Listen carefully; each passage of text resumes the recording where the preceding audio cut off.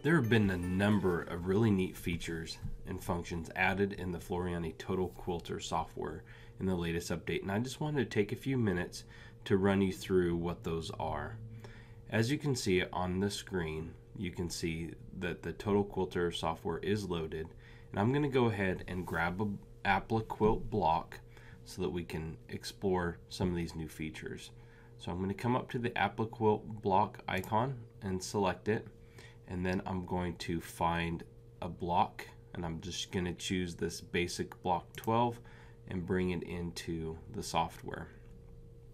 The first thing that I want to point out, one of the changes, is when you load an Appli-Quilt block, if you come down to the bottom where your design colors are, you'll notice that there's a little F wherever color is used as a fabric in the design. So you can see that these two, the first two colors here, have an F in them. That represents the color of a fabric. And this is just handy when you get working on a design that you end up bringing a lot of colors in. It helps you to isolate what colors were actually used in the fabric. Another thing that has been changed in the software is if you come to the sequence view and you expand the Appli-Quilt block by hitting the plus symbols, you'll notice that we've now categorized the different sections of an Appli-Quilt block. For instance, you have fills, so this would represent any like advanced stippling or stippling stitches that you would apply to an area, and also the lines that represent the motif binding stitches. And also there is a section for attach. You'll notice that there is no button next to it, and the reason for that is because I don't have a design attached to the Appli-Quilt block, and that is a new feature that I'm going to show you in a little bit. But I just wanted to show you that we've broken it down. We've made it much easier to view and see what is a part of the Appli-Quilt block, so you can come in and select and isolate particular areas. So let's take a look at the block itself. Let's say that I wanted to change the colors up a little bit, and I'm just going to utilize different colors of like a red or a pink here. So let me come over to my colors, and I'm going to grab this color right here. I'm right clicking on it and adding it to the design palette, and let's get this shade right here, and let's get a darker shade as well. So I've got three different colors on here. They all will work together, and I'm going to use these to decorate the block. So let me first, anytime you want to decorate a block, you need to come up to the Appli-Quilt Object Selection tool. And this is the selection tool that allows you to click on any area of a block and select it so that you can modify it. So first, let's start with the slider color. I have this box selected. If I come down here to the color that I want to apply to it, if I left click on it, you'll notice that it says fabric color. And the reason it does that is because I've selected an area that doesn't have any stitches applied to it. It's just an open area, so it recognizes that that would be a fabric piece. So I can select it, and it's going to change that color. Now, one of the neat things that we've done in this update is with this piece selected, this one I just changed, if I right mouse click, I can choose to copy the fabric. And I would want to do that if I'm going to work with a design that I want to come over to another color, and I can right click and I can say paste fabric. So I can come in here, select the area, right click, paste the fabric. Now, the other thing that I can do is I can select different blocks, and I can hold down Control as I click on it, making sure I get inside the block, and I can select all of those at one time, and I can come down and let's say that I want to apply this color to it. And then when I select it and go to fabric color, it's going to apply that color to those areas. So now I can come in and I can select this motif binding stitch, and if I come down here to the darker color and I left click, notice that it says line paths color. And the reason it says line paths color is because I've actually selected one of the lines, not a shape, but actually one of the motif lines. So it knows based off of what you select what you can apply to it. So you know if you meant to get a fill and it comes up and it says align path, you want to go back and try to reselect a different area. So I'm going to click on line paths color, and you'll notice that it changed the color of all the lines all at one time with just one selection. So now let's say that we want to get in and we want to decorate this block a little bit. So let's come over to this block again, the first one we used, and let's go ahead and apply an advanced stippling stitch. So I'm down in the bottom left hand corner, and I'm going to click on that advanced stippling, and let's say that I wanted to apply this stipple number 6 to the block area, and you can see that it comes up here. I'll click off of it, the design, so you can see that it's actually in this color right here, which actually I kind of like this color. I'm going to now right click on it and say copy stitches. So this became available because I actually have stitches now. I can choose to copy those stitches, and I can come over to this block, right click, paste stitches. Paste stitches. Select it, right click, paste stitches. It's a really nice feature. I'm going to come into this line now and select, make sure this line is selected. And one of the other things you'll notice in this update is that under the type for the run, we now have a section called Appli-Quilt Binding Motifs. And what these are motifs that have been specifically designed for Appli-Quilt process. And what that basically means is when you have a motif, it's going to have stitches that go on both sides of the line, and it's going to help to lock the fabric in place. So these are custom built for the program. And let's say that I wanted to utilize this Appli-Quilt stitch right here. I'm going to select it and hit apply, and you'll notice that it applies it to this object. I can make it a little bit bigger if I want by coming in here and hitting apply. So you can see that I have that applied here, but let's say that I want this line and this line to be the same, and the easiest way to do that is to select it, right click, and say copy stitches, just like we did with the fill. And I can come over here, select that, right click, paste stitches. So now I have that same motif for both of those. And let's say I want to do a different one for these two. I can come in and I can select both of these at the same time. I select one, then hold down Control and select the other, and then I can come in here and I can find a different stitch that I might want to apply to that section. So let's go ahead and select this one right here and hit apply, and it'll apply both of them at the same time. So you can see that I have this block.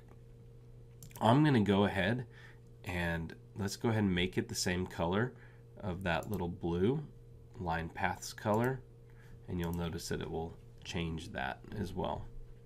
So it's kind of up to you on what you would want to use color wise for your block, but you can see I pretty much have this block decorated, and now I'm ready to export it. And when you go to export it, we have added a few features as well. First, I need to make sure it's selected. I usually will come over to the regular selection tool, or I will come over into the sequence view and click on all items. So you want everything selected here, and I'm going to click on this icon right here that's called Export Appli-Quilt Block. Now I do want to point out that there is another export option here. This is a new option that we will talk about, and it's called Export Faux Piecing Block, which is a different technique that you utilize in creating some blocks. It's really fun, really easy. We'll talk about that as well. But for this, we want to do an Appli-Quilt block, so we're going to click on this Export Appli-Quilt Block, and this dialog box is going to appear. Now we've made a number of changes inside of here. First thing you need to do is you do need to name it. So let's just do AQ Demo Block, and I'm going to keep this path the same. I usually always keep this path the same because it's easy to find any block that I create and export if I keep it in the same section. Seam allowance, I have the ability to change that. I like to use 1/4 inch, so I'm going to keep it at 1/4 inch. Next you have your stitch files. I'm using a Brother machine, so I'm going to make sure that is selected, and I have the save WAF version, and what that is it's going to save this working file at the same time as the PES file. So if I want to make any changes to the block, I can do that later by opening up this WAF file. So that's on by default. We do have a new checkbox here called as digitized, and what that does is if you created the block yourself and you did it in a specific order, it would just follow that order that you digitized it in.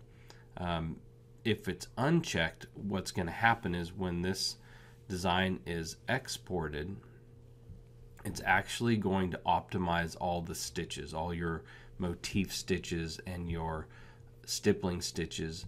And the reason it's going to do that is it's going to find the closest path to each one. So it's going to automatically path from object to object. And the point of that is to reduce the number of trims that take place in the block. And that is very helpful for those that want to do like a quilt as you go technique, where you might include the batting and back fabric all at the same time and stitch through all of it at once. You don't want to have trim showing up on the back side of a quilt, and so this will help optimize the design so that you won't have all those excessive trims. Cut files, this is where you will select for your cutter, and let's say that I need to utilize FCM is your standard basically for like a Brother cutter. If you use like a Silhouette or another cutter, SVG files is probably the one to go with. I'm going to click import files, and I'm going to make sure I save a WAF version of it. And the reason that I save a WAF version is because if I want to make a lot of these blocks, I will actually open up all of those artwork pieces and I'll put as many as I can on one page for my cutter so that I can cut as many pieces at one time, so I can rearrange them, put them in the order that I want. Another new feature is this image section. This is really neat. I can actually take and save an image of this block right from this export wizard. So it'll do it at 300 dpi, and I'm choosing to draw the stitches, and what that means is with that it'll actually show the stitches that are used, and also I click the 3D option so that it shows the thread in a realistic view. And this draw seam allowance, when I export it, the software automatically draws in or creates the seam allowance. And so by clicking this option, it will actually show you that line and export that as well. So you'll get a really good view of your block. Print options. This is something that's really nice. We have a checkbox for manual cutting, so if you don't own a cutter and you need to cut the fabric pieces out manually, there is an option for that. You just click this button. If you do have a cutter, and I just come over here to preview, we've added a number of really neat features inside this print preview. First, you're going to see what the block is going to look like, and you're going to see the seam allowance out here. And down at the bottom, you have a settings button. If I click settings, I can come in and I can choose the printer that I want to utilize and go to the properties and settings for it. You also have the number of pages showing at the bottom. So you can select if you only wanted to print 1 or 2 pages, you could select what pages you want to print.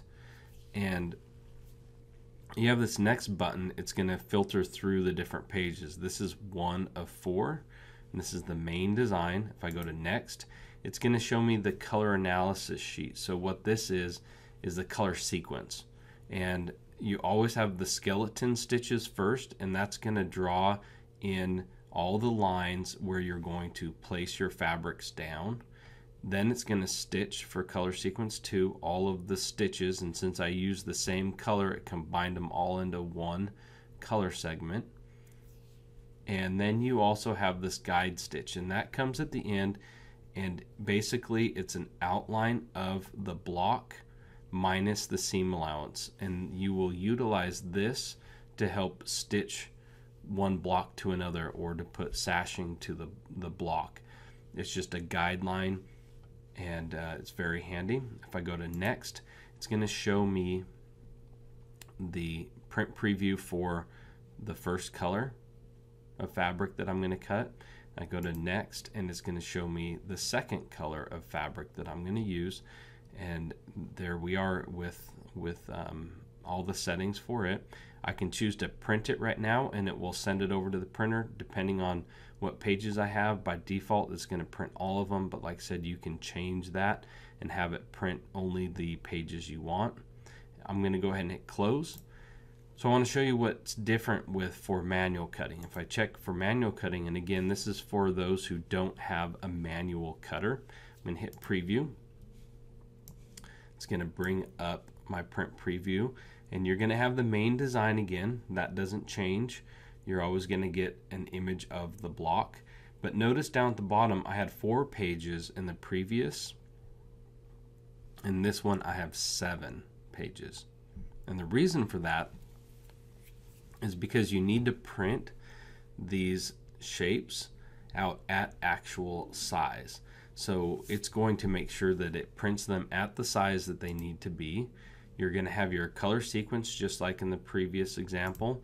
Now you're going to have the shapes, and what we've done is we've made it so that it's not filled in with color, so you're not going to be using a lot of ink if you go to print these off, but it does show you what the color is up in the top, so you know which one you're working with. So if I go to the next page, this one has 2 in it because it was able to fit 2 in that page, 1 in that page. Here's another one that had to do it in 1 page, and then we're on to the next color. So you can see that up here.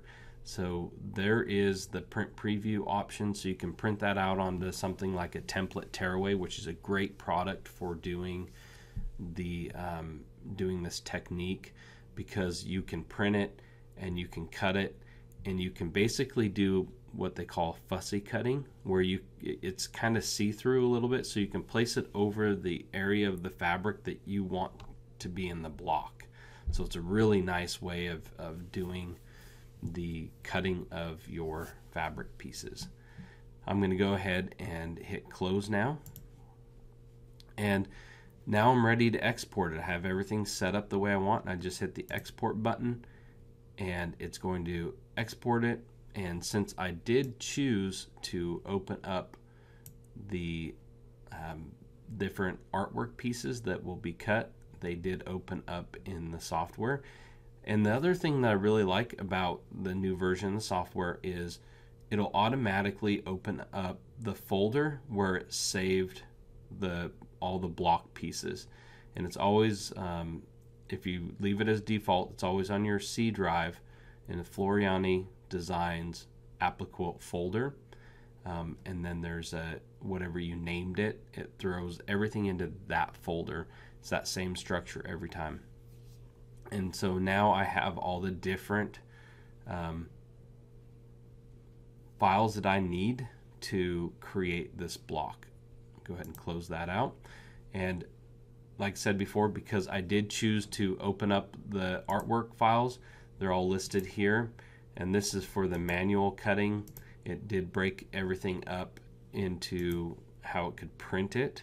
So that's why I have multiple pieces here. If I would have chose the option for a cutter, there would have been just 2 different colors, one for the Renaissance, which is this one, and one for the powder puff color. And that's how the Appli-Quilt works. Those are the new features of it. One of the things that I did want to show you as well, because I didn't show it in this demo to this point, is you do have the option to apply fabric in the background of your block. You just simply come to your object selection tool. You're going to click in an area, and I can come over to my fabric in the properties box. And these are my own fabrics that I have in here, so I've loaded a lot of my own. You do have the ability to add fabric swatches into the software, and that will be shown in a different video. But I can come in and let's say that I wanted this plum color. I can hit OK. And the nice thing is, again, I can select it, right click, copy the fabric, and I can go to my other pieces and paste them in. So it's a really nice, handy feature that allows you to do that. So I hope that you enjoy the new features of Appli-Quilt, and watch for the next video that is going to talk about faux quilting.